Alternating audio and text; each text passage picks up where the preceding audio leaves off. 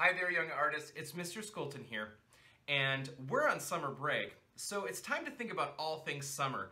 And one of my favorite things about summer are creepy, crawly bugs, okay? And one of my favorite bugs to see is the dragonfly. They're pretty majestic and awesome, and they're iridescent and cool colors. And so today what we're going to draw is a dragonfly. I'm even going to show you how to create this cool kind of iridescent look on the wings. Here's what you're going to need today. You're going to need a piece of paper, a pencil, eraser, a permanent marker, and something to color with. I used colored pencils. Go ahead, grab what you need, and let's get started.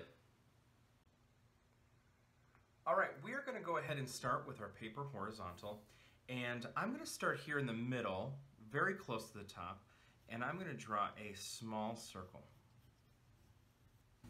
just like that. Underneath my circle, I'm going to go ahead and draw a slightly larger circle down here, and this will almost look kind of like a snowman, or a start to a snowman at least, right?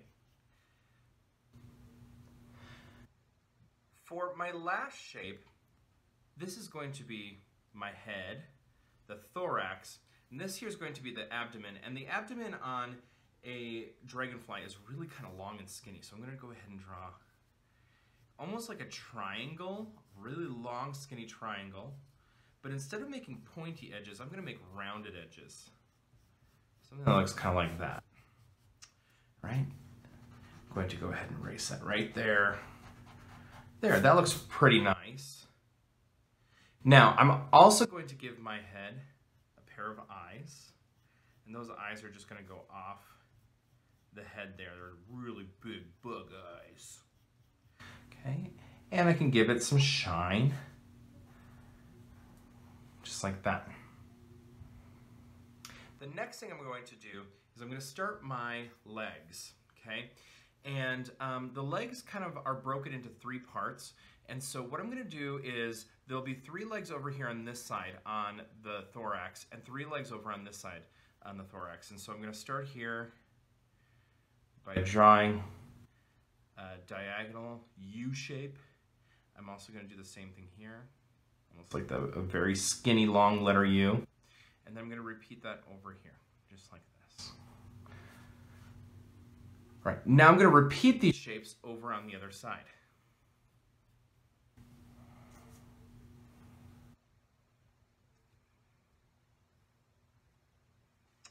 Good.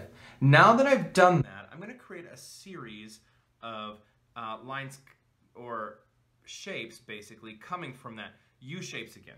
So on the top 2, I'm going to draw one that's completely horizontal. And you can kind of see how the direction of the leg is changing here when I make this a horizontal line. On the next 2, on the middle 2, I'm going to draw a diagonal line that goes down, kind of just slightly diagonal, just like that. And then on the bottom 2, my bottom 2 are almost going to go completely vertical, just like that. Now to finish it off, we're going to make another set of U shapes here connecting to this one here. So now I'm going to go back up, and it should almost look like a zigzag line. Do you see how they're almost forming a zigzag line here? Like that. Okay, this one's going to come up just like that. Another zigzag line. Zigzag line here, zigzag line here, just like that. All right, now we're ready for our wings. And since dragonflies have such big wings, we're going to make some nice big wings here. So I'm going to start by drawing another circle. I'm going to do this really lightly because I'm eventually going to erase this circle. And from this circle, I'm going to make another set of U shapes, kind of like I did on my legs here. I'm going to start right about here on my thorax. From that circle that I drew, I'm going to draw a line that comes out. And when I almost get to the edge of the page, I'm going to loop back around and come back to that circle that I drew. I'm going to repeat that on the opposite side.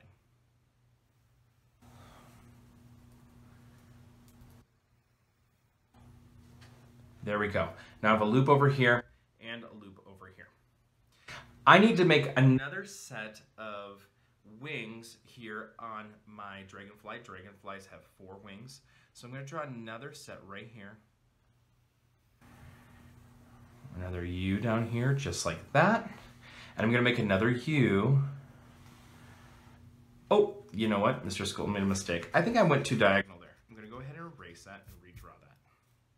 Thanks for being patient with me. There, that looks a lot better. There, just like that. Now we have our head, our eyes, our thorax, our abdomen, 6 legs, 4 wings. And I'm going to come back to the thorax here just to add some visual interest. I'm going to add some stripes in the thorax. Maybe represents some actual texture that's on the back of a dragonfly. And then within those stripes, I'm going to create some sort of pattern.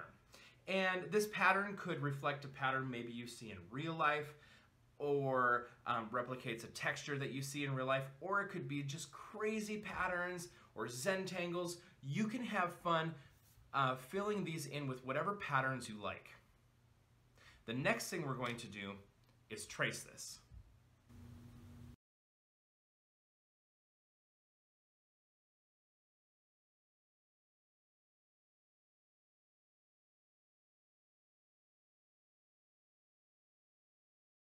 Now that you've outlined your dragonfly, we're going to come back and talk a little bit more about how you can color this.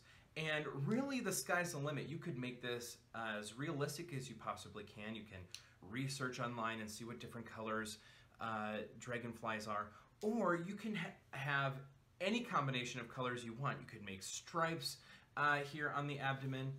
As you can see on mine, I created mine with kind of a rainbow effect. And I just did this by using some of those color blending techniques that we've talked about in previous lessons. For today, what I'd like to do is show you a little bit about how you could create some really nice wing details here just by color blending with some very specific colors. Okay? As you can see here, I'm using versions of the primary colors. I got a sky blue, which is a light blue, a version of blue, and then I have a nice light yellow, and then pink, which is a light red, or red plus white. So pink is a primary color as well. And so I'm going to be using these kind of pastel versions of the primary colors to create this iridescent look on the wings.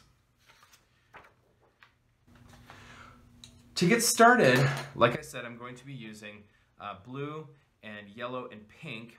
I'm going to start with blue. You could really start with whatever color you'd like. And I'm just going to kind of roll along the edge of my wing like this. And I'm not going to put a lot of pressure on my wing at all. And I would do this when I've already finished maybe coloring the rest of my firefly. I would color right over the top of the colors on the other objects, other parts of the dragonfly that I've made. You can see here, for example, I just colored the blue right over the top of his thorax there, right over the top of his legs. And then as you can see, inside of the wings, I colored everything a little bit lighter. Like you can see how much lighter the leg is here than here. Just to give that illusion that we're looking through the wing at the rest of his body. And so then once I've done this to the bottom, then I'm going to come back and I'm going to work in here in my next complementary color. Along the edge here, I used yellow on my example. I'm going to do that again. But really, whatever order you want, you can use, because these are the primary colors, and when they mix, they're just going to make the secondary colors. So there's no bad way to mix these. And when I come in with my yellow, once again, I'm coloring lightly. I'm just coloring along the edge. And I'm just going to overlap some of that area there where I colored my yellow and my blue. And you can see where my yellow and my blue overlap, I'm creating green here in the wing. And then I'm going to move on to the pink. And so the pink is going to kind of work in this leftover area here. Once again, I'm coloring lightly with my pink, and I'm just overlapping where the pink and the yellow are. And before I'm done, I'm actually going to overlap where the pink And the blue are as well, so we create a little bit of purple in our wing as well. Okay.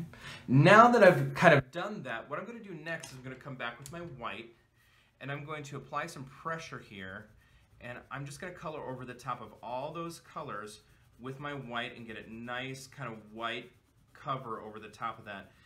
In a previous video, I talked about how we can use white to burnish colors in, help them blend together, and this is exactly what I'm doing here. I'm kind of just using the white as a burnishing tool, blending the colors together.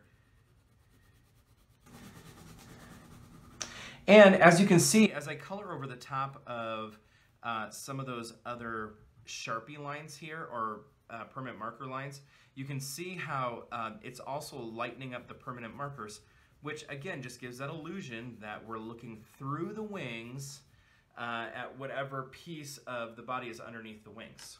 So you're just going to repeat that step for all 4 of your wings.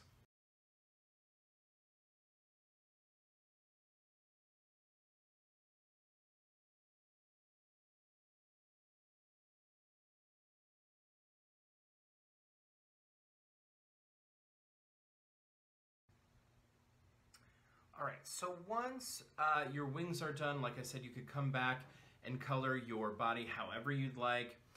It'd be fun if you had glitter. You could use glitter for the eyeballs. You can decorate the background. You could add some patterns in the background. You could Zentangle your background, just kind of like I talked about here on the abdomen. So there's a lot of really great opportunities for creativity in this project. I hope you guys have a ton of fun making your dragonfly. If you complete it, go ahead and share it with me. I'd love to see what you've created. Thank you for watching. Bye.